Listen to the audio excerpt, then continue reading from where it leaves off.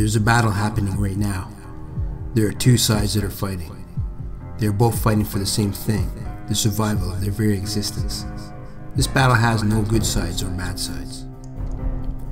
Both sides believe they have the right to exist. Both sides want to dominate. The only viable option is coexistence. This is what needs to happen, but neither wants to compromise. Neither wants to lose, but in this battle of two, there is a judge. This judge will ultimately decide who will become dominant and who will compromise. This battle will have an ending. It will be a happy ending, but the road to the happy ending will take time. It is not something that can be resolved over a few beers. More likely, it will take a few years. The battle of two started long ago. As language was developed, so were the seeds of this battle. In the beginning, the one was dominant while the other was dormant. The other stayed dormant for many years, and everything was tranquil. But as time persisted and the one grew, this growth led to an awakening of the other, and so the battle began. The judge was also dormant before the awakening. The role was not known until the battle began. Once the battle began, the judge became alert. The judge started to weigh the pros and the cons for the one or the other. Each day and each week, the judgment would sway from one to the other. But as the weeks grew and the knowledge grew, the outcome started to become clearer. There could only be one that would dominate. In the battle of two, the other must prevail.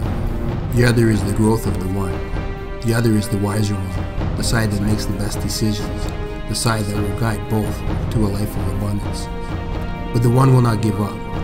The one will not accept the compromise, so the judge is always monitoring the two. This is a battle that will go on and on for many years as growth takes place. This growth is inevitable. This growth is continuous and at times all-consuming. This growth gives great power to the other. This power enables the other to battle with logic and insight. It allows the other to convince the judge that this is the way and has always been the way.